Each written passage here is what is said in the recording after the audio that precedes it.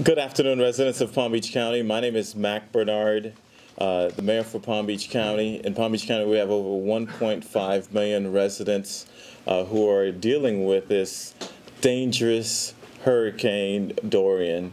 And we want to thank all of our residents in the county that's been making all of their preparation for this storm. And so right now what we want to do is to give an update from all of our different departments, so in that way the residents and everyone are aware of what's going on in the county. I want to thank my fellow commissioners who are also here, Commissioner Greg Weiss, Commissioner Robert Weinroth, Commissioner Mary Lou Berger, who is here, and then we have other dignitaries who are here also who are also going to speak. The first person that's going to come up is going to be our County Administrator, Virginia Baker, who's going to give an update. Thank you, Mayor. Good afternoon. Palm Beach County is under a tropical storm warning, which means tropical storm force winds are expected within 36 hours. Most of our area is also under a hurricane watch, which means hurricane force conditions are possible within the next 48 hours. As a result, mandatory evacuations have been ordered for residential structures in Zone A and B, effective at 1 p.m. today. Zone A includes mobile homes, substandard housing, and low-lying areas prone to water intrusion. Zone B generally includes the barrier islands, lands, areas north and south of the Jupiter Inlet, and other surge-vulnerable areas south along the Intracoastal Waterway to Broward County line. If you choose not to evacuate to a shelter, please evacuate miles, not hundreds of miles. We encourage you to stay within the county to shelter in place. Palm Beach County overall, the large portion of Palm Beach County is in a high area, and so therefore it is not necessary for people to evacuate. So please, please shelter in place. This avoids you getting captured out on I-95 and other traffic and the turnpike. You're safer here in our county. As we know that Hurricane Dorian is very unpredictable, and so we strongly recommend, if you are going to evacuate the county, we recommend that you not go north because the storm is going to be heading north. So if you go south or you go further west to other counties outside of Palm Beach, that we would recommend, but definitely not to go north. In addition, we want you to determine where your home is located. If you don't know your evacuation zone, please go to readypbc.com or download our free app, PBC DART, and that will assist you in locating your evacuation zone. At 1 p.m. today, the county opened up 7 of the 15 general population shelters in the county, as well as a special needs shelter located at the South Florida Fairgrounds and a pet-friendly shelter at West Boynton Recreation Center. The 7 general population shelters currently open are Dr. Mary McLeod Bethune Elementary, Independence Middle School, Lakeshore Middle School, Pahokee Middle School, Palm Beach Gardens High School, Palm Beach Central High School, and Park Vista High School. We will continue to evaluate the need to add additional shelters, and we will make those decisions and push it out to the public when that occurs. The special needs shelters is located at 9067 Southern Boulevard, West Palm Beach. If you are registered, you should have received notification from the shelter people already. If you are not registered, you need to go online, download the application, fill it out, and send it in, or bring it with you if you come to the shelter, special needs shelter. That will assist staff in evaluating your needs. Furthermore, people with special needs should register for a special needs program by calling 561-712-6400. Or as I stated earlier, visit the website, which is www.readypbc.org. And of course, we could not leave out our pets. So our pet-friendly shelter is located at 6000 North Tree Boulevard, Lake Worth. This shelter is available to Palm Beach County residents residing in mandatory evacuation zones or in mobile homes. So please bring proof of residency and we'll assist you at that time. The available space for each person at our general shelter is 20 square feet. Please govern yourselves accordingly. We want to accommodate as many residents as we can possibly accommodate, so the space is limited. Please bring your snacks to the shelter. Make sure you bring your medicine to our general shelter as well, and only dinner will be served this evening. So please govern yourselves accordingly. The sheriff's office is assuring everyone that immigration status will not be checked for any person coming to the shelter. So please do not allow that to deter you from coming to the shelter. 2 shelters, as I stated earlier, are open in the Glades area, and make sure it is not mandatory that you must evacuate in Zone L, which is located in the Glades area. However, if you live in substandard housing or mobile homes, please utilize the shelter. Palm Tran will transport homeless individuals from John Prince Park, Phil Foster Park, Jim Berry Park, and Curry Park at 3 p.m. and 7 p.m. today to the appropriate shelters. They will transport from the park to the closest shelter again. The bus will pick up individuals at the following locations. For John Prince, it will be at the Commodore Pavilion. At Phil Foster, it will be next to the bridge. At Jim Berry, it will be in the car loop. At Curry Park, it will be next to the first pavilion. We are strongly encouraging individuals to get on the bus today. If winds are strong above 45 miles per hour tomorrow, we will not transport. The buses will come off the road at that speed. I also want to remind you that if you are in need of serious health care, you should go to your doctor or your hospital to get further direction, because once the winds reach 45 miles per hour, fire rescue cannot come out. So I want to be really clear on that. They will not and cannot respond when the winds get up to 45 miles per hour.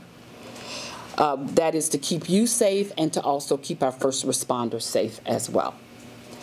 If you decide to go to a hurricane shelter, please bring at least 3 days of supply of water, 2 changes of comfortable clothing, flashlight with extra batteries, a cell phone and battery operated charger, medications and prescriptions, snacks, special diet food, cash, photos of valuable documents that you want to keep on you, games, books, playing cards for entertainment during your stay. Space is limited, so again, govern yourselves accordingly. And most of all, weapons are prohibited. Bridges to the barrier islands will go into lockdown this evening at 8 p.m. Span will not open for any boat traffic after that time. On Tuesday, county government facilities will be closed. Thank you. Next, we're going to have Dr. Donald Flanoy to give an update from the school district. Thank you. Good afternoon. At this time, I just want to state for the community that schools are still closed on Tuesday. We have yet to make any decisions about Wednesday. As you know, the unpredictability of the storm, we're taking this hour by hour. But I also want to send out a message to all of the employees and volunteers that will be working at our shelters. As more decisions are made from this particular group, this executive policy group, please get yourselves ready. Contact your managers for when those calls are made for deployment, if and when the county decides to open more shelters. But at this time, the shelters that have been activated, we're ready to go. We want to thank everyone in the community. We want to thank this group. We want to thank the sheriff and everyone who is helping us navigate this very trying time. And I just ask that everyone and keep our kids safe. This is a good time for kids to be reading, you know, because at some point we're going to get back to school and get back to our daily lives. But again, right now, I want everyone to just be safe. And for all of our employees that will be reporting to shelters as the calls come out, please respond accordingly. Thank you. Well, when it comes from Dr. Donald Fenoy, my kids will listen, so please, my kids, please read. We want to bring Dr. Alina Alonso to give an update from the Healthcare District. Health Department. Okay, good afternoon again. Administrator Ms. Baker did a great job announcing everything that we need. I'm just going to emphasize a little bit in terms of the special needs shelter. Those clients that have registered, make sure you bring your electrical equipment, such as your concentrators. Make sure you bring all your medicine, put it all together. Wait patiently for Palm Tram if you're waiting for them to pick you up.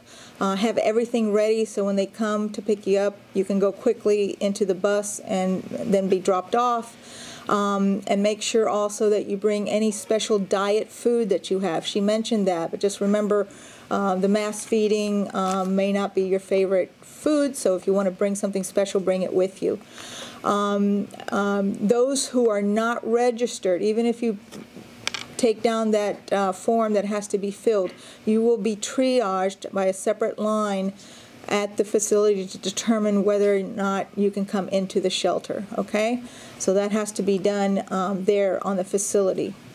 So that's it. Stay safe.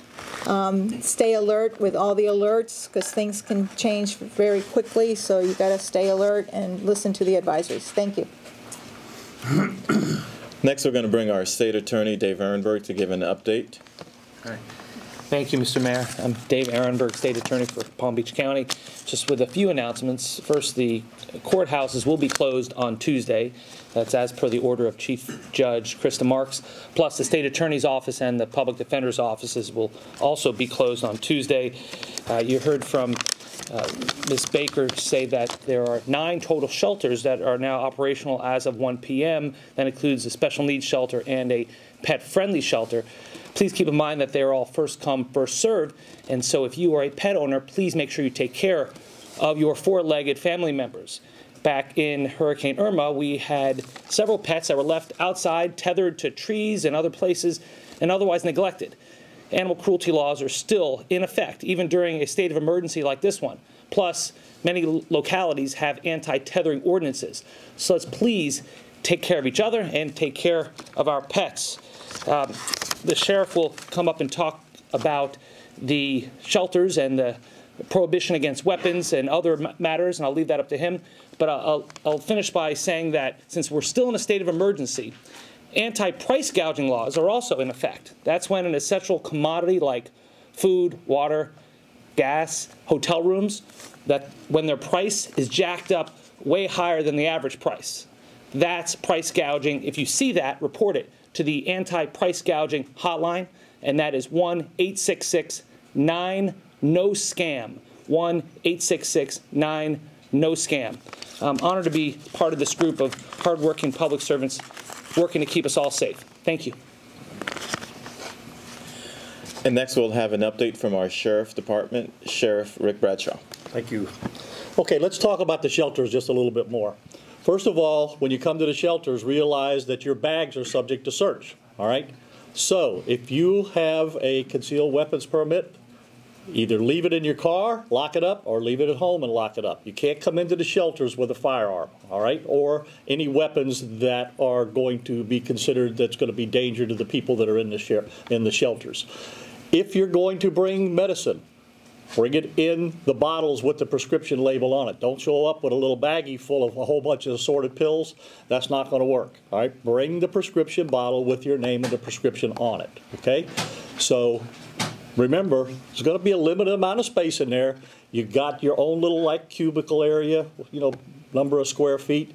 So be courteous of the person next to you. Realize that you're going to be in there for a while.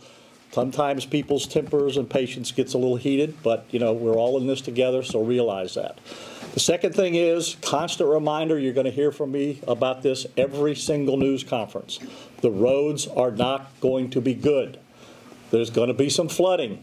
The winds will be up a little bit. But the main thing is, if we lose some power, the lights are going to be out. So don't be out driving around during the storm. Stay inside afterwards until we get the all clear so the emergency responders can do what they need to do. All right?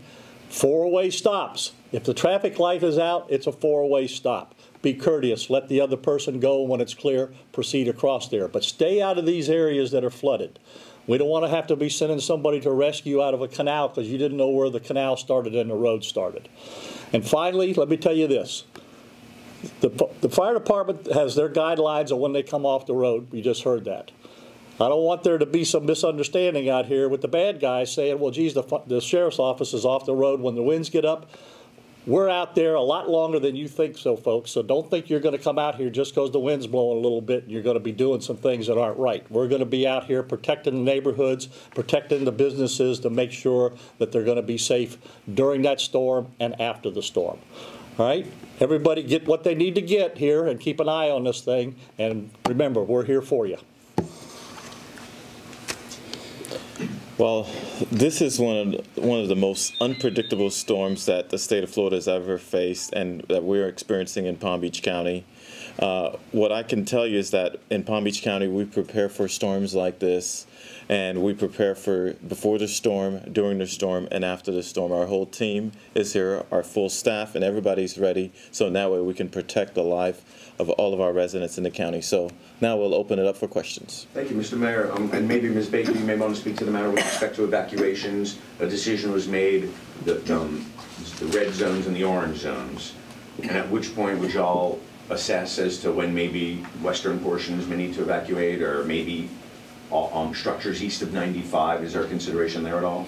What I can tell you is that we're monitoring it basically hour by hour in terms of making the decision. Initially, we were going to look at Zone A, but then we're like, we had to add Zone B, and then this storm, as it's been changing, so we may have to add additional zones. But our whole team, our staff are monitoring it, and we're speaking to FEMA, the National Weather Services, so in that way we're ready to make whatever decisions that we need to make. But we're prepared to, even with the shelters that we've opened up, if we need to open up additional shelters, we'll also do that also.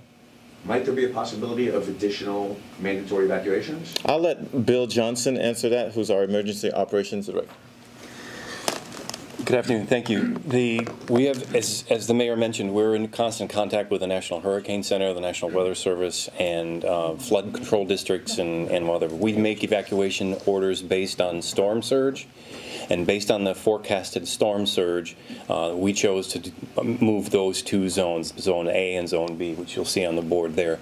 At this time, the information we're receiving from the National Hurricane Center is that is a correct and adequate order. So,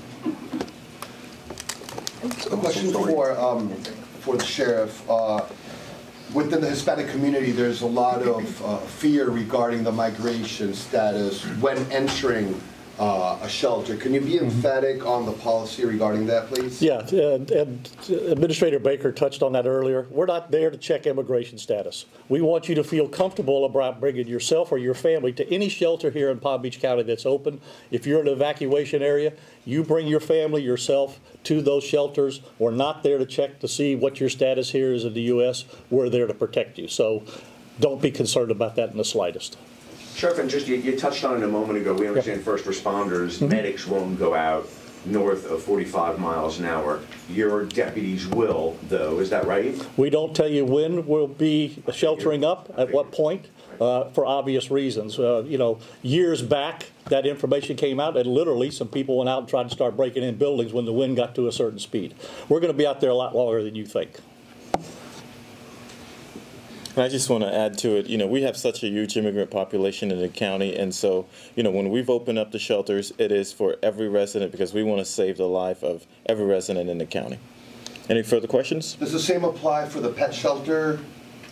Yes, the same thing applies for the pet shelter, the special needs shelter at the fairgrounds. So this is open for the residents, and we want residents to shelter in place, but if you can't shelter in place, you need to come to one of the shelters. We're not looking at anybody's status at all in the county because we want everybody to be safe.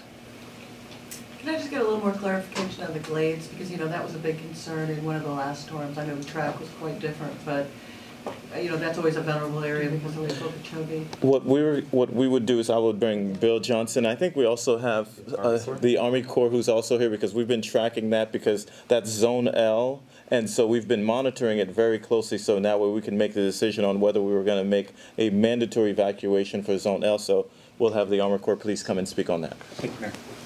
Thank you, sir.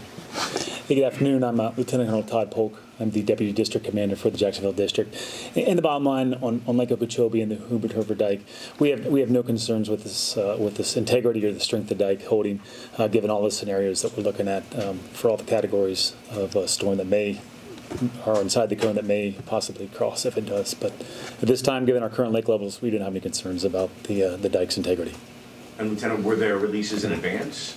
Deliberately because of this? No, currently we want to make sure that all the drawdown of the basin have continued to flow out, and thus we've not released from the lake prior to.